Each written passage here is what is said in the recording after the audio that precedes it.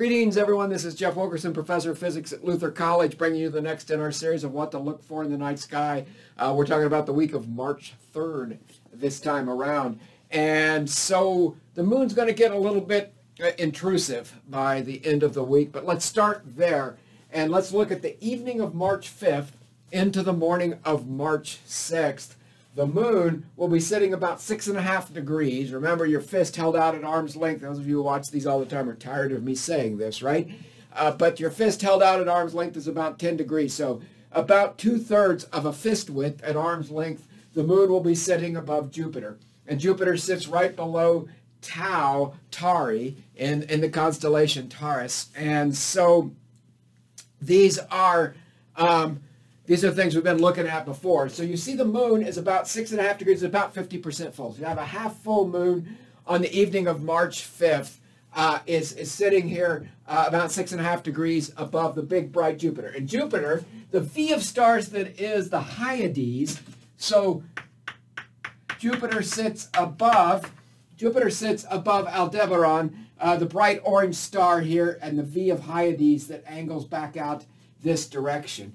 And so the Hyades, let's talk about this for just a second. The Hyades is actually an open star cluster. So we talk about asterisms being the pattern of stars we see on the sky, a grouping of stars, but they aren't all necessarily at the same distance from us, and so they're not a cluster, they're not grouped in space. A star cluster has to be stars that are gravitationally held together. They're what, at least temporarily, at least at the moment, are there in one single tight group in space, so they're associated with one another. And typically an open star cluster that we talk about, or globular, but an open star cluster, these stars were all formed out of the same cloud of gas at the same time. So we like these open star clusters. The Hyades is one of the examples of the closest of these star clusters we have in the sky. So this is actually not just an asterism, this V that we see right here, and there's other stars in that cluster.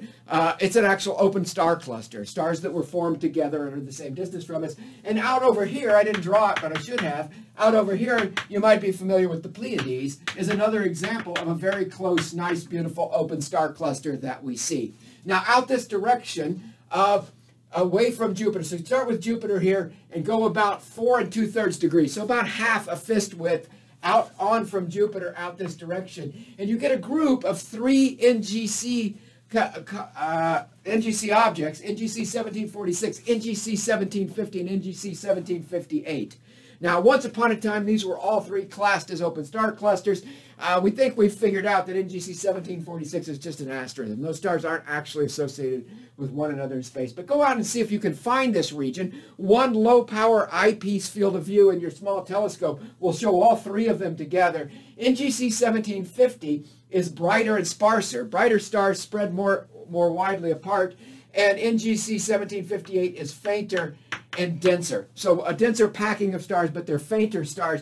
But in 1746 looks a lot like 1750. It's just not an actual cluster. But what all this means is it's really hard to tell what you're looking at in there because you're looking at the disk of the galaxy, the disk of the Milky Way galaxy where all these stars live, and it's fairly densely packed. It's just a very dense star region that you're looking at, and it's hard to identify what's a cluster, what's not a cluster, which of these objects you're finding. But see what you can do with it. Use your small telescope to move about half a fist width from Jupiter out this direction and scan around and see what you find that looks like a star cluster. Go out and see if you can see pictures of these objects and find out if they look like the patterns that you're seeing in there or not. So that's an interesting task, an interesting thing to do.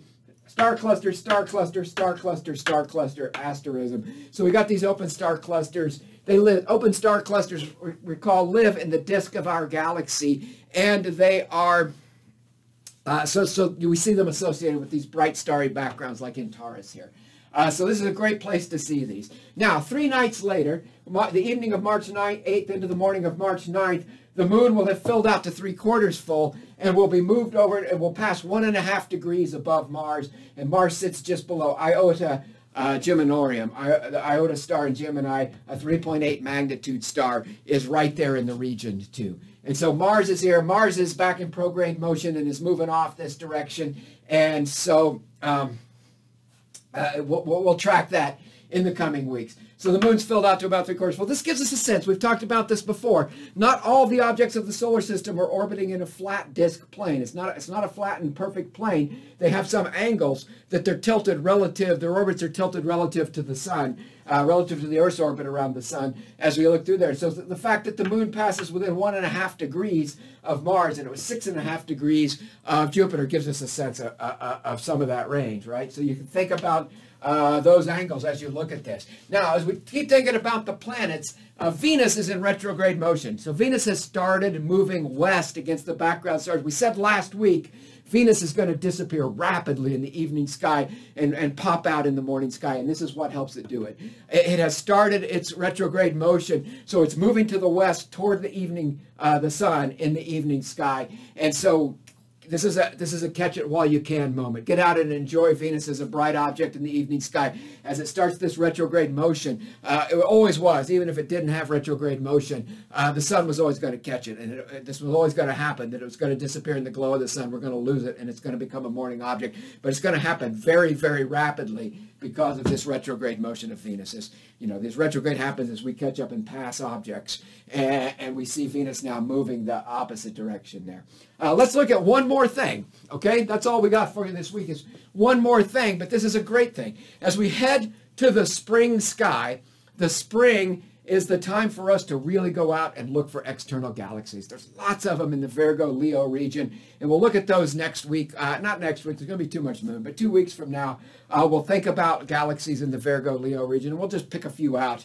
We've done this in years past as we go through spring. We'll just pick a few out, 1 a week or 2 a week, and think about galaxies here. But for now, in the evening sky, as it gets dark, you look north, there's the Big Dipper. For those of us who live beautifully north like I do, I didn't draw that very well, did I? You see the Big Dipper has this handle. I did okay, but it has this handle that arcs down this direction. And so that's the handle of the Big Dipper. And the last star in the handle of the Big Dipper, sitting right above it here, is M51, the Whirlpool Galaxy.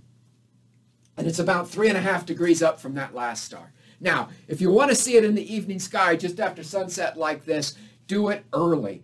Do it March 3rd, okay? Go out and see it before the moon fills out and starts to wash it out. This is not a trivial object to see. It's a beautiful galaxy. It's one of the galaxies you see pictures of around more frequently than others. It's a face-on spiral, so that you're looking through the flat part of the spiral, which means it's big. So it looks like this, not like this to your line of sight. And so it's big, but it's faint because the integrated starlight. Through the disk like this, you're looking through a lot of stars.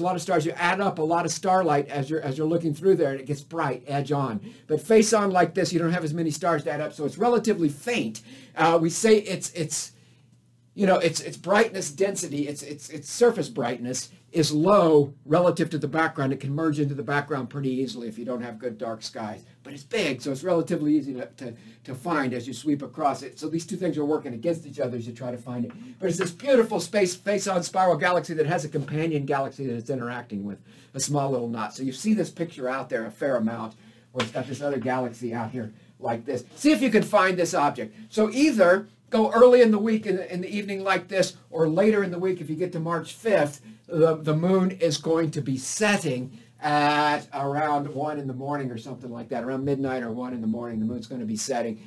And so if you want to wait until closer to dawn, an early morning, then the Big Dipper will have rotated around the pool. Boy, I just did a terrible job drawing this dipper, didn't I? The Big Dipper will have rotated around the pole like this, and it'll be higher up in the sky, easier to see higher up in the sky, and the moon will have set. So that's probably your better bet, is wait for a few hours anyway. Let the Dipper get high in the sky. But the Dipper climbing straight up into the northern sky is an indicator of spring to us, just like galaxies are an indicator of spring to us. So I think this is what we got for you this week. As always, everyone, thanks for watching, and we hope you have a great week ahead.